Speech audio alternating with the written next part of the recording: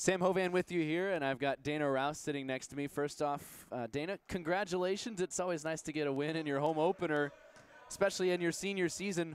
What's that feel like going back into the locker room with your team?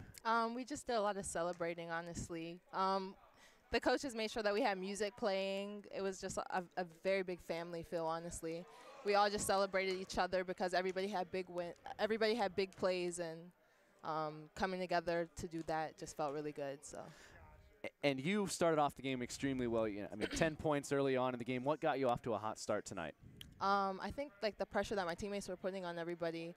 All of my points were just really easy layups, so those are things that they know that I can finish. So them pressuring the ball and getting easy steals just really led to all those points. So.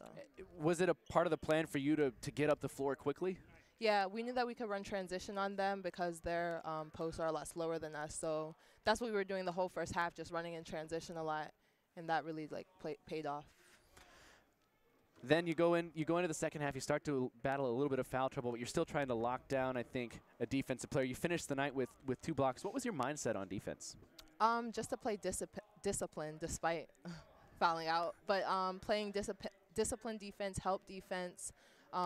Containing their best player, which was number 5.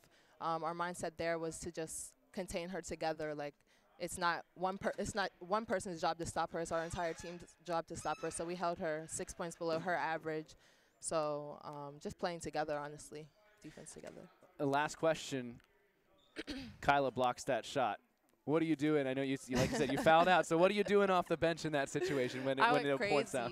Yeah, the bench went crazy because it's funny because our coaches always challenge Kyla's defense in practice because she's so talented on offense, but we always challenge her defense. So for her to make a big play like that was crazy for us. So we all just really celebrated and went crazy. Well, congratulations, a great win, and we're you. looking forward to Saturday afternoon. Yep. Thank you.